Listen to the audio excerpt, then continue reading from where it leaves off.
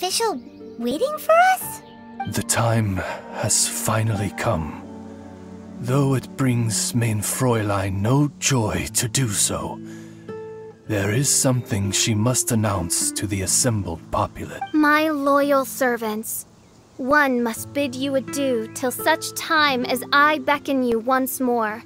Though we have faced many trials and tribulations together, you have all shown commendable courage in the course of duty. I feel a breeze now blows upon this place, and I feel that it blows in your honor. What? You're just gonna bail on us? With the arrival of this giant meteorite, many more people have succumbed to the slumber. Strong as the soldiers may be, they are struggling to cope. And there is demand for volunteers everywhere we turn. Main Fräulein and I shall tend to the victims on the soldiers' behalf. The rest of this investigation we place in your capable hands. Goodbye. You are a good listener. I enjoy chatting with you.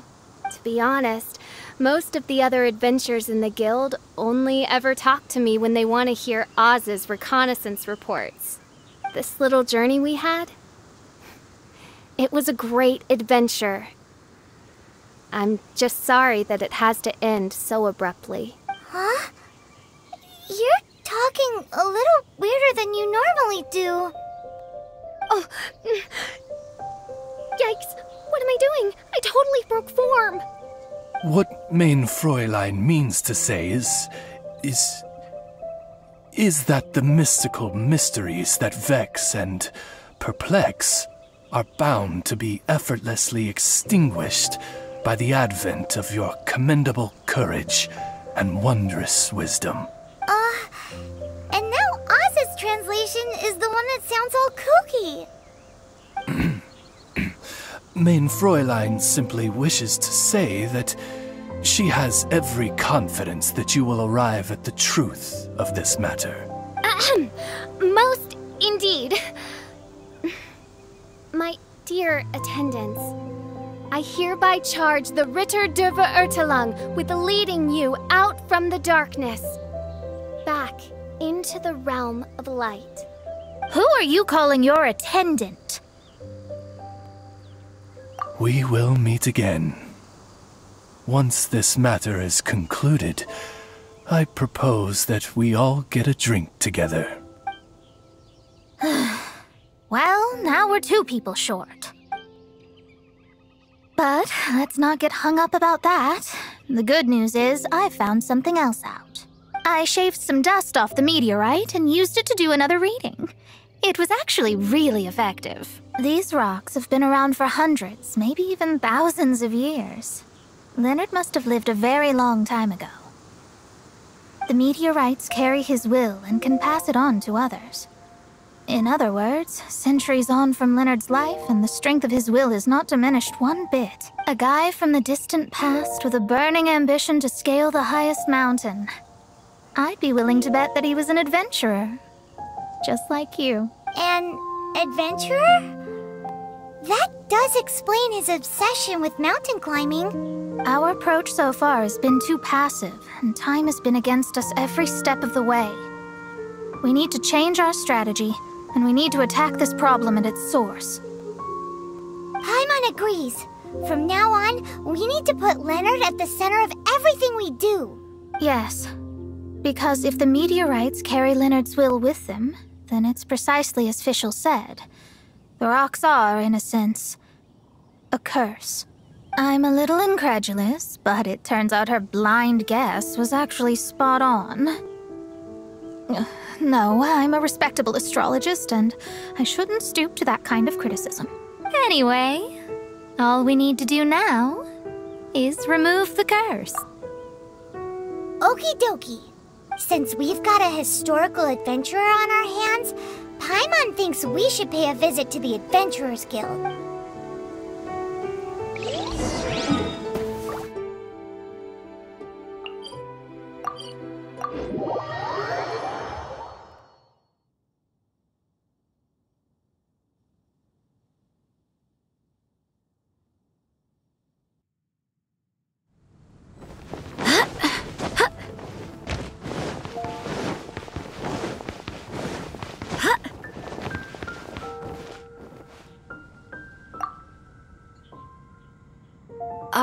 records show that there have been many adventurers by that name over the years. It is impossible to know which one you refer to. However, I do recall that there is a book in the library authored by someone called Leonard. Perhaps you should take a look?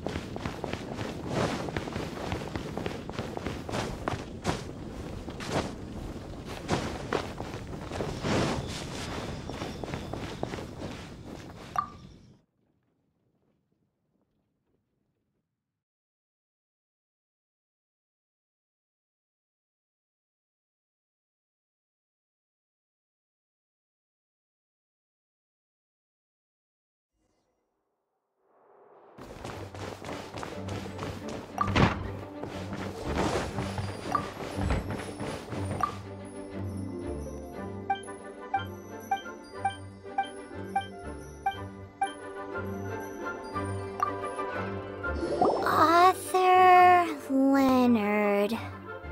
Where are you, Leonard? Aha! Gotcha!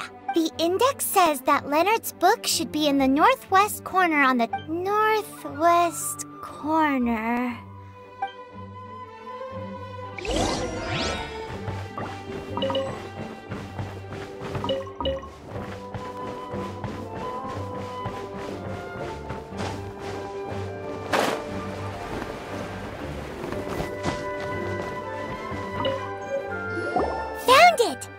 Of Mountains and Seas, a guide for adventurers written by Leonard. But the words have faded, and there are even pages missing. Paimon's got no hope of reading this. Darn. Maybe we're just wasting our time on this one. Oh, right! Yeah, Mona! She might have a better...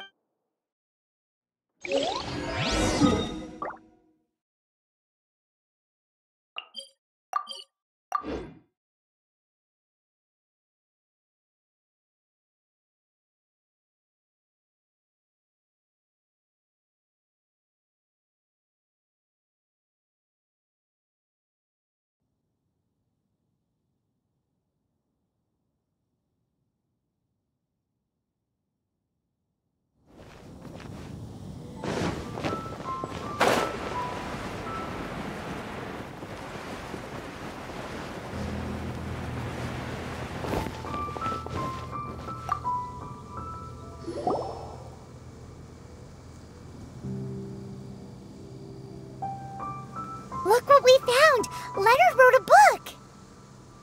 Ooh, let me see.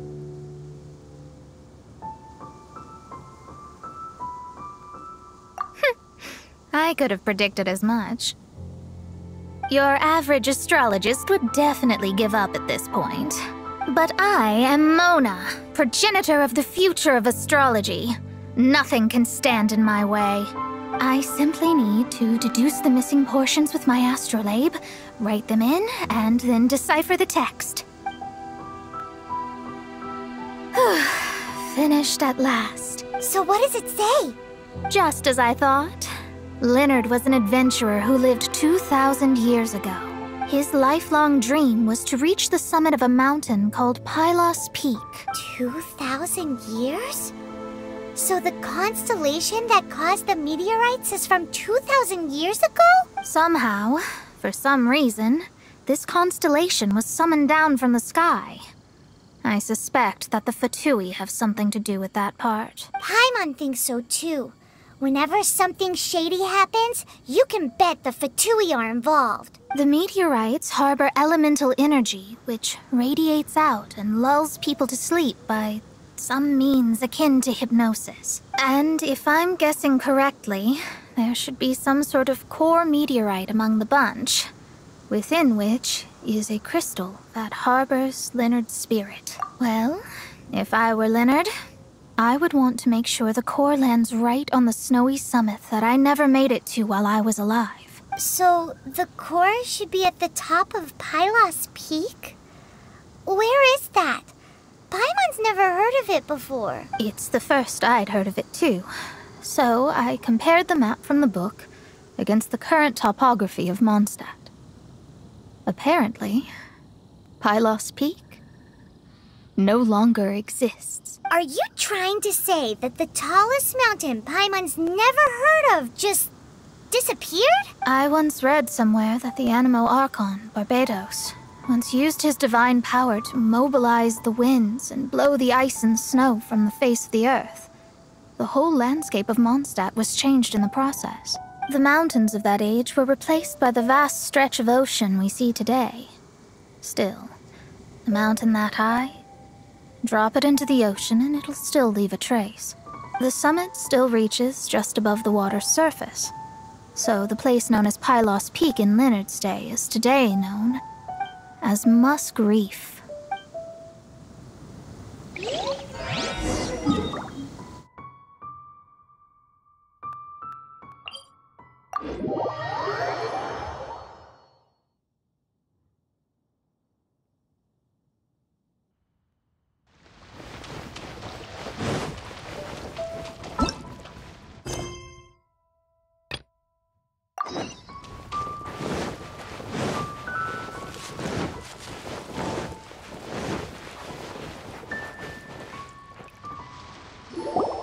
Oh, so this is Pylos Peak. Not much to show for itself now, eh? Looks like someone beat us here. Is this like a popular tourist spot, or... Ah, it's you! Huh? You again. Look at the state he's in. Was he in that dream just now? He managed to extricate himself from the dream on his own strength? How is that possible? Just because you are powerless to do something does not mean that I am. You're too late anyway. I finished my research. We knew it! This was all a dirty trick by the Fatui! Save it! No more fun and games for me today. I'll come for you when I'm good and ready. You entered the dream they've all been having, didn't you? How much do you know about Leonard? Leonard? Who's Leonard? Whatever. I have bigger fish to fry. I've discovered something far more important. And far more terrifying. What? The stars. The sky. It's all a gigantic hoax. A lie. The stars are a lie. What are you talking about? Is this some kind of astrological debate between you and Mona? Because if so, surely you can come up with a better argument than the stars are a lie. Seriously, who's gonna fall for that one when you can just lift your head up at night and see them up there twinkling away? Oh, you are so naive, it kills me. Still, can't really blame you. After all, I used to believe the same thing myself. Up until a few moments ago, that is. A few moments ago? You mean... Look, I really don't have the time to do this right now. What was the Jester thinking? He must have had some inkling of what we might discover on this mission.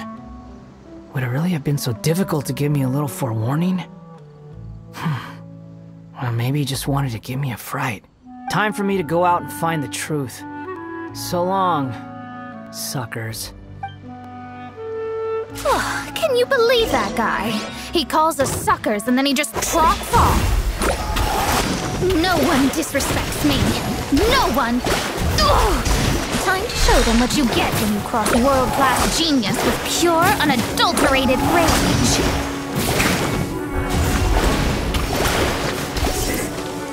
Cook this through.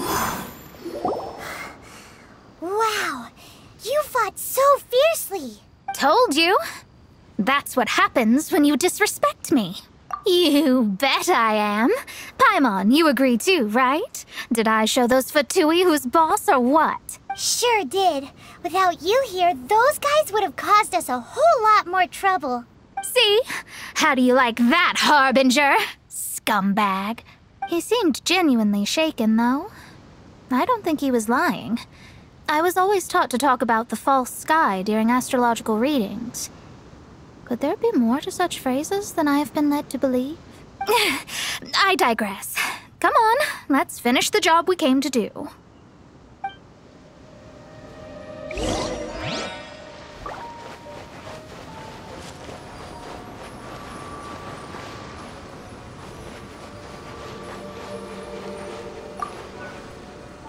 Whoa! This must be the core! It looks totally different from all the other meteorites. It's way more shiny. This stone harbors an unbelievable amount of elemental energy and human desire. It's the core, all right. Yes. Otherwise, the victims will never wake up. This core is the root cause of everything that has happened. Do it!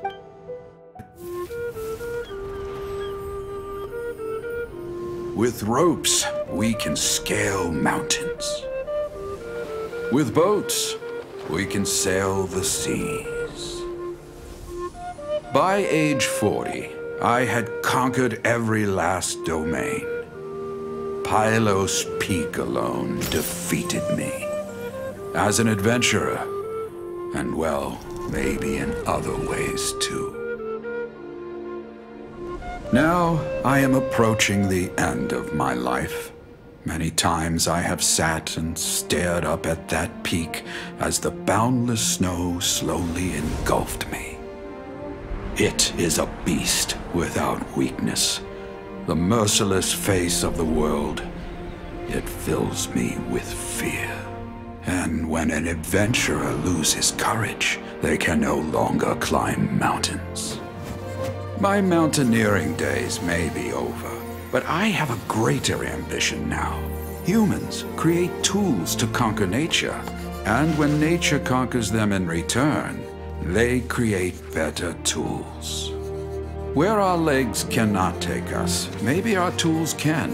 And when tools fail us, perhaps wings can carry us instead. My dear friend, I leave you my designs for the wings of incompletion. Against the unknown, humanity stands as one. To be alive is to seek, to set foot in every place that the eye can see. I have little time remaining, though the wind has not yet come for my soul.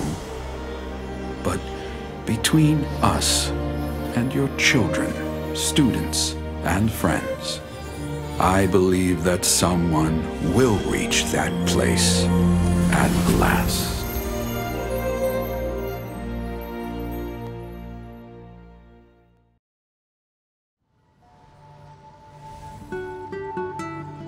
Wow. Well, that was unexpected. Who would have thought that human will can survive in the skies for millennia on end? Astrology really is an incredible thing. What makes you say that? The ability to communicate with the stars can give you access to all the secrets from throughout human history. Though, of course, very few astrologists ever reach that level. What's with the formal tone all of a sudden? And speaking of formal tone, what is the deal with that girl, Fischl? She's a curious one. Paimon thinks so too. She's so... how to put this? Yeah. Although, if you think about it, seems she was right all along. Is she one of these people who uses the wrong method but still gets the right answer? You may well be right. Even so, Paimon thinks that the most surprising thing of all was how Pylos Peak turned into a teeny tiny little island. A mountain of yesteryear now sits as an island in the sea. Almost anyone from Mondstadt could reach it now, just by jumping in a boat. In other words, everyone can climb Pylos Peak now. Do you think Leonard would be happy about it? The situation with Pylos Peak might be a bit of a shock. But now, with the help of the Animal Archon, the people of Mondstadt are able to glide. With wings, people can travel further and higher than ever before and explore new and unknown places. The victims should finally start waking up now that we've dealt with the core. And we have finally finished our commission from the Adventurers Guild.